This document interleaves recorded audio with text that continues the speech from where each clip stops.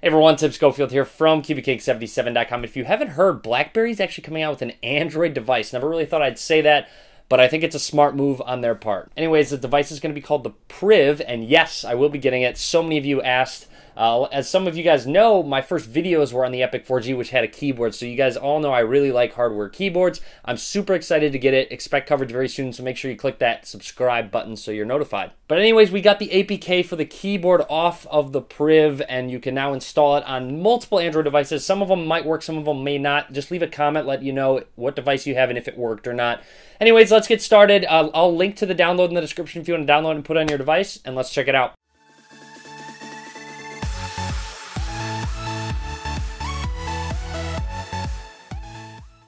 So the keyboard's very square, minimal, black and white. You cannot customize the color of it. Right away, you'll notice little words above some of the letters, and if you press on it and swipe up, it's going to select that specific word. So it's going to give you suggestions, which is actually takes a little bit to get used to, but once you're used to it, you're about to type an S and you see the word that you're looking for there. So if I want to type maybe weather, W-H-E, T. You see under the T, it says weather right there, so I'm going to go up, and it's right there. Now, there's also some gesture shortcuts. If I want to delete a word, I swipe to the left, and that entire word went away. I can also swipe down, and it's going to toggle through those symbols. So quickly get to a question mark or an exclamation point. Overall, spell correction has been very good, and I do like the text prediction as well. Unfortunately, there's no swiping at all, which is kind of a downside. If you don't need swipe, this is definitely a nice keyboard option. You can press and hold on the Enter key and get to your smileys. They're essentially the stock Android smileys, which in my opinion kind of need a revamp. Going into settings, there's pretty standard settings, nothing crazy out of the ordinary.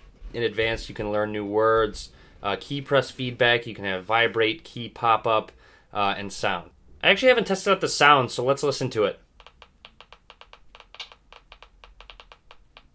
All right, interesting. So a little noise you heard when you actually misspelled a word and it auto-corrected it, which is kind of nice. But yeah, definitely try it out. See if you can actually get used to swiping up for these corrections. It's actually really convenient when you think about it. But let me know what you think. Leave a comment. Like I said, lots of coverage coming on a Blackberry Android device soon. So click that thumbs up if you want to see some more. You can follow me on Facebook, Twitter, Google+. All links in the description video below. As always, guys, thank you very much for watching.